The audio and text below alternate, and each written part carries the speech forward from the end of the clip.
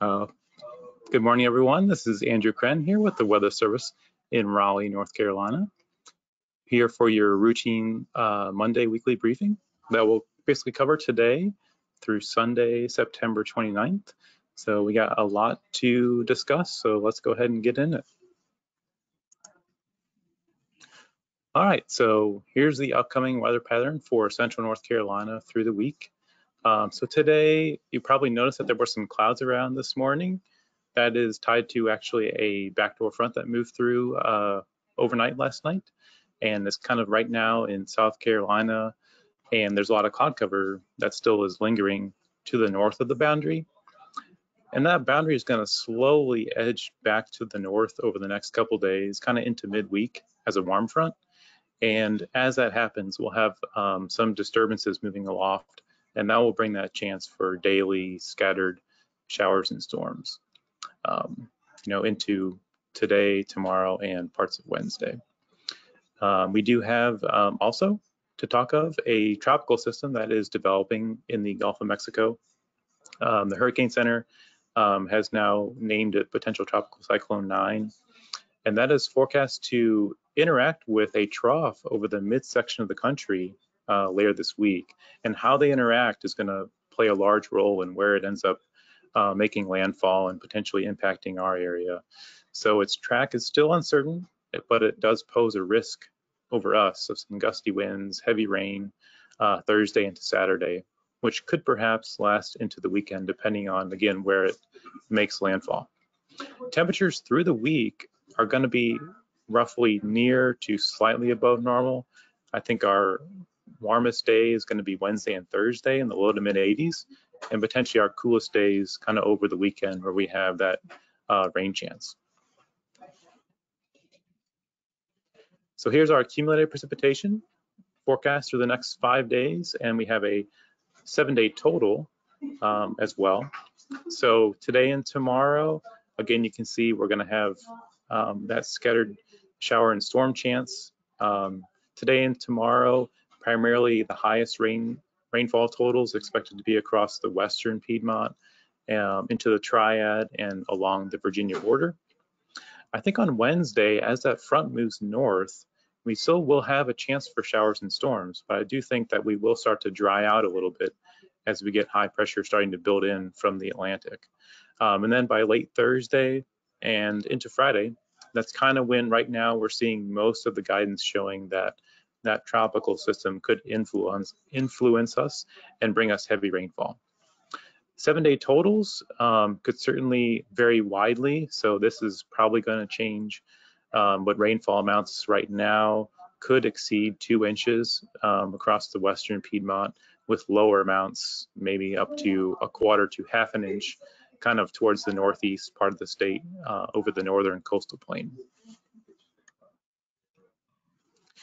Looking into our excessive rainfall outlook, right now we are outlooked for a marginal risk of some excessive rain across the western Piedmont today into early Tuesday.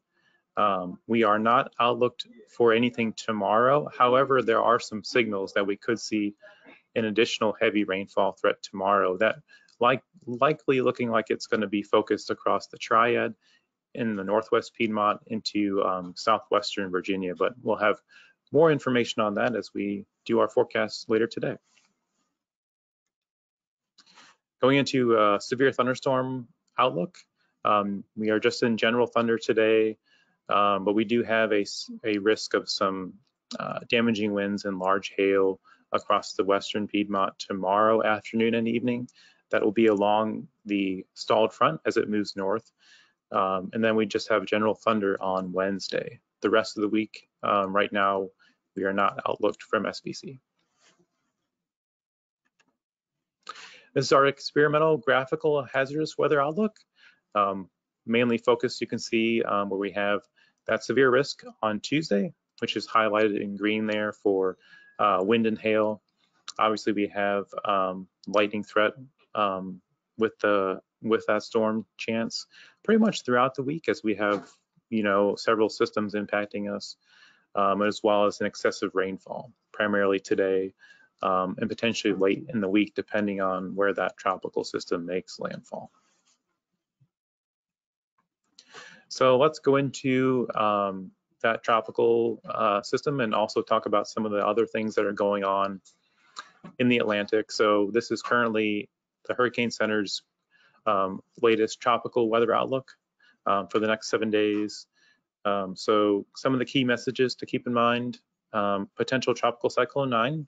Right now, it's basically sitting over the Caribbean. A tropical storm is likely to form within the next day or so as that cyclone moves to the north and northwest into the Gulf of Mexico. And then it is expected to potentially make landfall in the northeastern Gulf. And I'll discuss that in the next slide. But also we have another tropical wave that's over just to the west of Africa. And that is not forecast to pose a risk to the Carolinas. So I won't discuss that as much as the next, as expected, compared to Tropical Cyclone 9. So going into potential Tropical Cyclone 9, which could be Helene. Right now, here is the latest forecast and the advisory cone area. So the disturbance is currently forecast to strengthen and be near hurricane strength as it gets into the northwestern Caribbean Sea Tuesday night. And it could be a major hurricane when it makes landfall over the northeastern Gulf Coast sometime Thursday. In terms of impacts for central North Carolina, again, that's going to ultimately depend on how that system interacts with a trough over the midsection of the country, as well as ridging off the off the coast of the Carolinas. But right now, based on its current forecast track, we could have some gusty winds, heavy rain, perhaps also a tornado threat, depending on the eventual track and how it recurves back into the Tennessee Valley. And really, here's just basically showing a couple satellite animations. The graphic on the left is showing basically looking at the continental United States, and then the animation on the right is essentially looking at potential Tropical Cyclone 9, which is going to be potentially moving into making landfall across the northeastern Gulf Coast. I really just wanted to show this to show you that what's the eventual track will depend on. Right now, if you can kind of see my cursor, we've got a short wave that's essentially over the Central Plains, and then there is another disturbance that's further to the northwest of that over portions of Montana. And these two troughs are essentially going to merge in the middle part of the country. And that eventual track of that system is going to help to draw potential Tropical Cyclone 9 further north as it moves into the Gulf. And then also we'll have ridging of high pressure off the coast of the Carolinas. And how those two systems interact will eventually play a role on where the system goes. So, we still have a lot of uncertainty to iron out over the next several days, but we will certainly keep you abreast of any changes. Going into the 8 to 14 day temperature and precipitation outlook, we are favored to have above normal temperatures, 40 to 50%, as well as above normal precipitation, although slightly lower probability of 30 to 40%. Actually, right now, our average highs have dipped into the upper 70s in most areas except for Fayetteville, average high of 81. So we are starting to get into that fall season. Actually, yesterday was the fall equinox as well.